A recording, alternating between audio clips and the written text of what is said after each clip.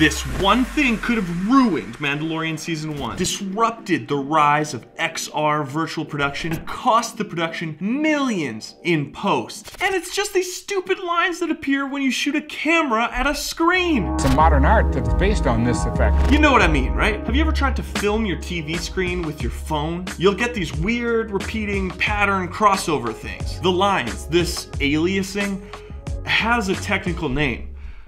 It's called MOIRE. And it is the silent killer of virtual production. You see, this happens in cameras because the repeating lines or patterns exceed the camera's resolution. And yeah, some of these patterns look pretty cool, but when you're trying to film something, that's just not what you want to see. And in comes XR virtual production, the art of shooting a camera at a screen, essentially. Now with the rise of LED volumes, this is paramount. This could kill your production. So how do we avoid moire while we're shooting virtual production? How do we stop these stupid lines? Now I'll answer that question in just a second, but first, let's break down the screens that make the LED volume. And before we do that, don't forget to subscribe.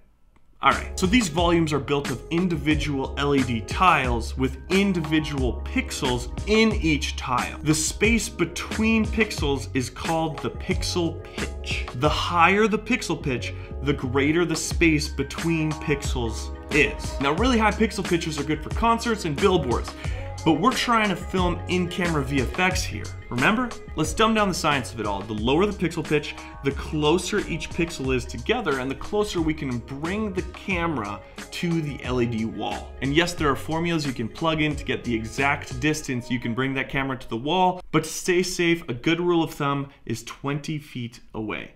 Alright, 3 quick ways to solve moire in extended reality virtual production. Let's go. Number 1, just don't focus on the screen. If you focus on the pixels, then the moire will show into the sensor of the camera. Keep the focus locked on the actors and not so much on the horizon, which leads to point 2. Shoot at a shallow depth of field. The more depth you have in your shot, the less the moire will translate to your camera's sensor. And finally, number 3, take a step back.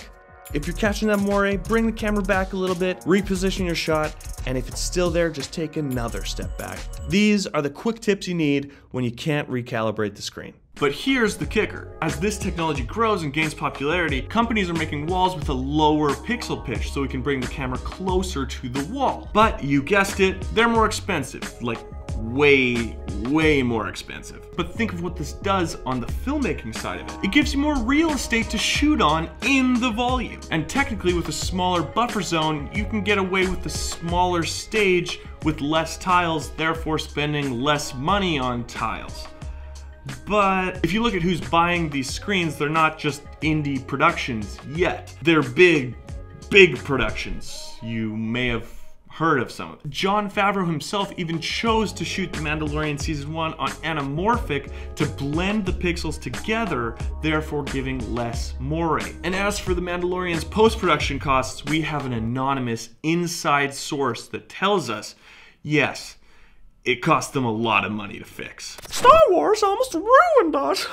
We almost had to close the theme park. Seriously though, it did cost them a ton of money. So I guess this leaves us with the same problem as traditional production. You can get away with the good stuff, but with the great stuff, you can make magic. Thanks for watching this week's video. I'm Josh. You're watching CoPilot. Don't forget to subscribe, and I'll see you in the next one.